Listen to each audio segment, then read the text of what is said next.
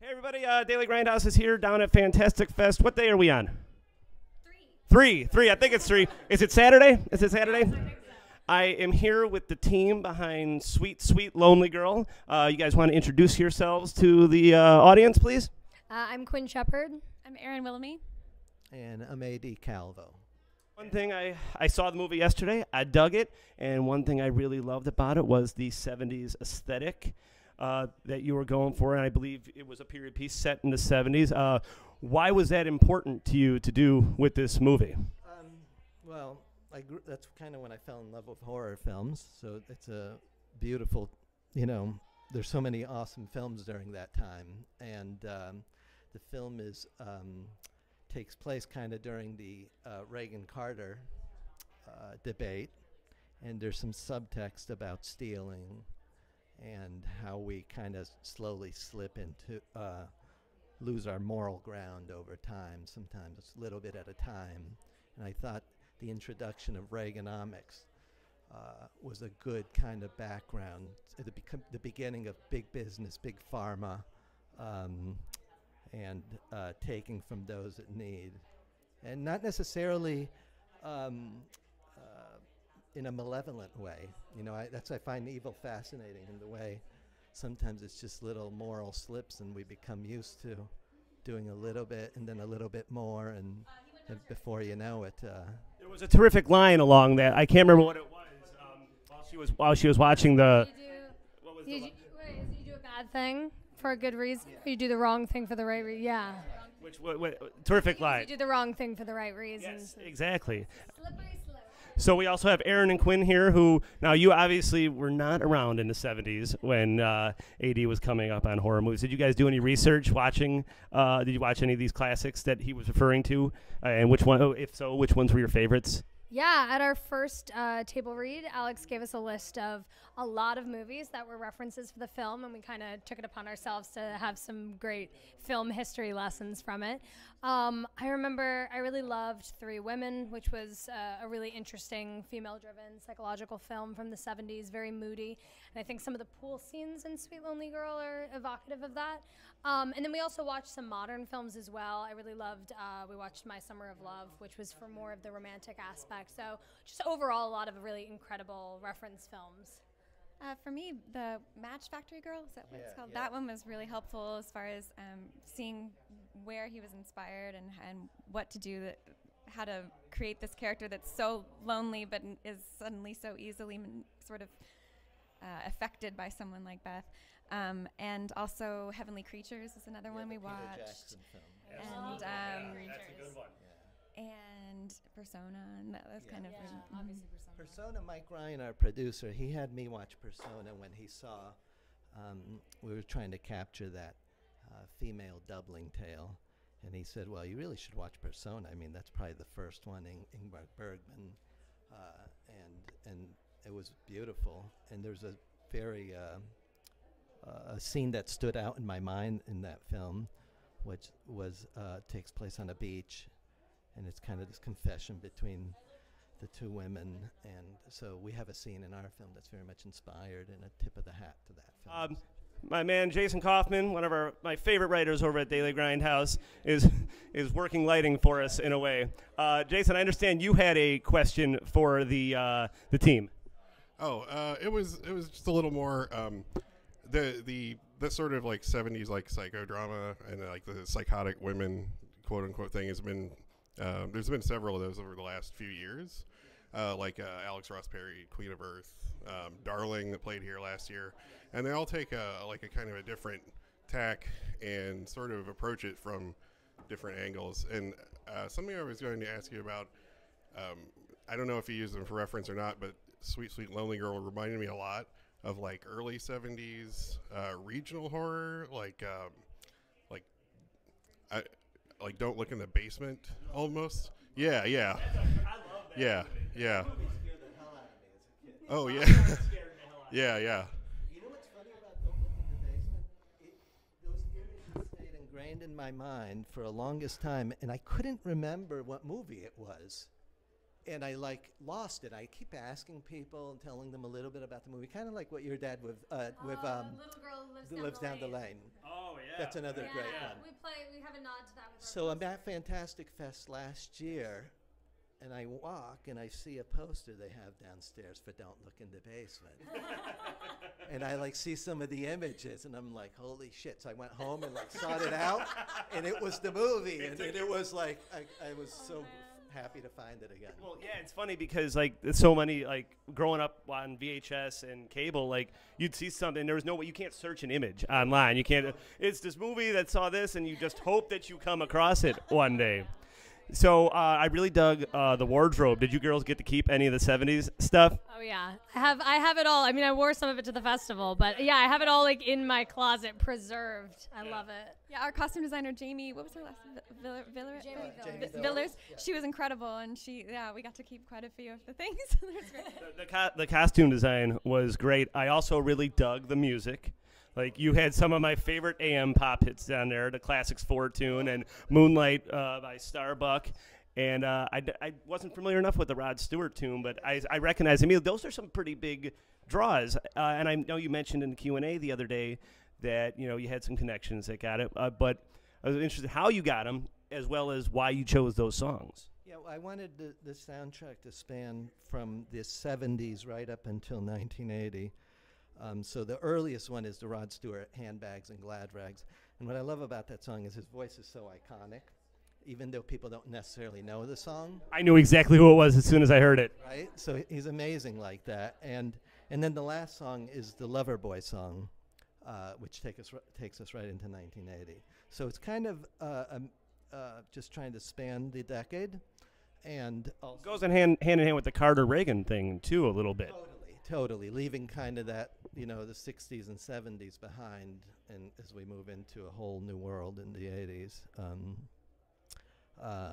But obviously I would look for tonally, first the early cut had like dream songs, like they weren't all available.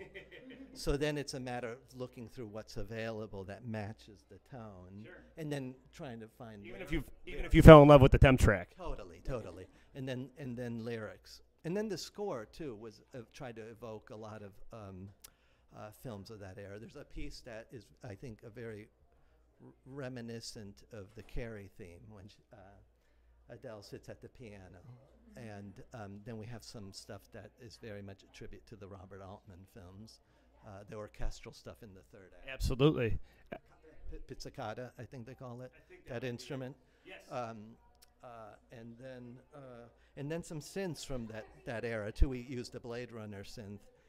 When You mentioned that you mentioned it the other day, and I love you just call it the Blade Runner synth, and everybody knows exactly what you're talking about. Joe Carano, our composer, audio mixer, dialogue editor, Foley artist. I have like one magic sound guy. He has a collection of vintage synths, and he told me the name of the synth he used for the Blade Runner. I can't remember it. The house. First of all, like, how did you come to find that location? And second of all, like, was it as like terrifying in real life as it looks in the movie? Because it looks very scary. It was actually multiple houses. We shot in quite a few Victorian houses because the different floors were from different homes. Some of them were more scary than others. Some of the houses you walk and be like, oh, this one's kind of quaint. And then some of them you'd walk in and you'd be like, okay, this is like, you know, it's interesting, you know, because of course you're in that atmosphere of, you know, ghost stories and thinking about it. So all of a sudden everything's a lot more ominous than maybe it would be normally. You'd just be like, oh, nice architecture. We're like, haunted. but yeah, they were really beautiful. Yeah, the main picture of the house that you know about that you see is the first floor, and all of the furnishings is all there, and I think that was just incredible to walk in and be like, we get to use all of this that's already here. Yeah, and as Quinn pointed out, we did have to split the location up. They were very generous, the people that owned the big house on the hill. I think it might have been used in a Disney movie once too. Yeah, I remember hearing something about that. So anyway, it's Vernon, Connecticut, Rockville section. It's this beautiful town with a lot of Victorian homes. And his family was very generous and let us film downstairs, but they were still living in the house. So we said that we would keep out of their second floor where they would, continue to live their lives. And we needed to find another house to match, create a fictitious second floor for it. And then we needed a kitchen that felt like a period kitchen. We used yet another house that was abandoned. So we were jumping around. I remember very early on, I think I brought you to all of them.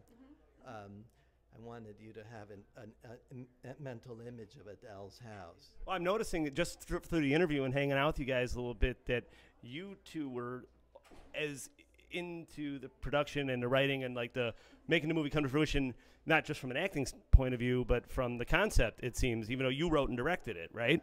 Well, we have Alex to thank for that, because from day one, he was, open to any kind of feedback that we felt about our characters. If we wanted to change a line, to phrase it a different way, he was very open to that. It was such a collaborative process. Yeah.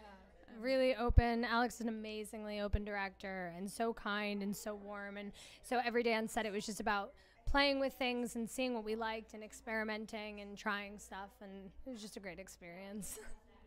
Now, you've worked in genre before. Have you ladies worked in genre before? And if so or if not, do you plan on maybe doing some more horror or sci-fi or stuff along those lines? Ooh. I've done a little bit of genre. I was on a show where I did a lot of screaming, getting tied up, tortured. I was on Hostages. Oh, I was going to say, is that The Price is Right? No. No, I was on a show called Hostages, which was a thriller, and so I spent a lot of time as a victim, but I prefer to play the villain, and so I'd say if I do a lot of genre work in the future, I think it's more fun to be, more fun to play the bad guy? Yeah, definitely.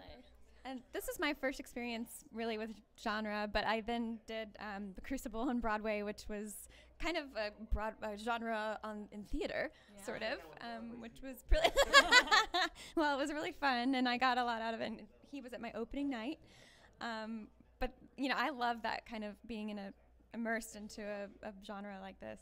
You going back to genre as well? Yeah, I love genre. I left it because I was doing all this plot-driven fluff. No, I love those films. I'm very self-critical, but I wasn't my films weren't coming out. They weren't coming out the way these 70s movies that I love. And that's when I hooked up with Mike Ryan, and he recalibrated my writing to just focus more on character-driven stuff. And I feel much better now. And I'm still learning and still growing. And this movie's a nice mix of character and genre because. Without revealing too much, without the third act, it's still a very engrossing tale. Everybody who I've talked to down here we're like, I don't know where it was going, and then it went there and it was cool.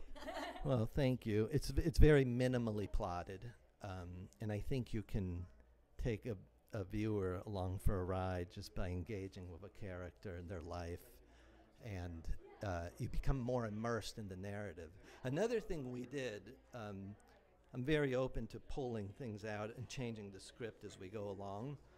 I think narratively we might have pulled apart, if you have a structure when you're putting up a building, we in editorial shifted some things around and intentionally pulled some beams out of the Jenga tower so that the narrative is more subjective and can be interpreted by each person a little differently, as opposed to projecting such a this is the story, and it's about this, and it's it's tiring. I wanted. And it'll help work with repeat viewings too, because you might take a little bit out of it each time. Totally, yeah. Because I'm looking forward to seeing this one again. And let me say, a 77-minute runtime. Yes. Oh, that's was that intentional? Because some movies, Hollywood movies, are all 2 hours and 15 minutes this day, and a lot of my reviews are always, well, it was pretty good, but you could have cut about 20 minutes out of that. So my feeling with that is with low-budget films.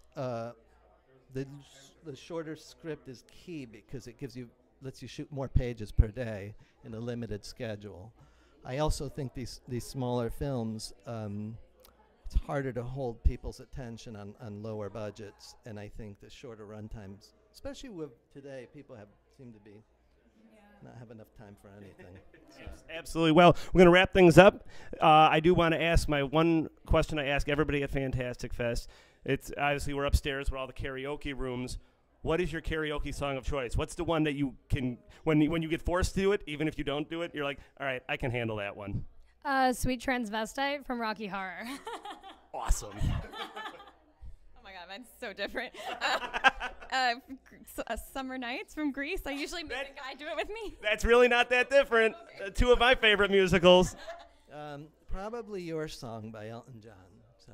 Oh, very nice.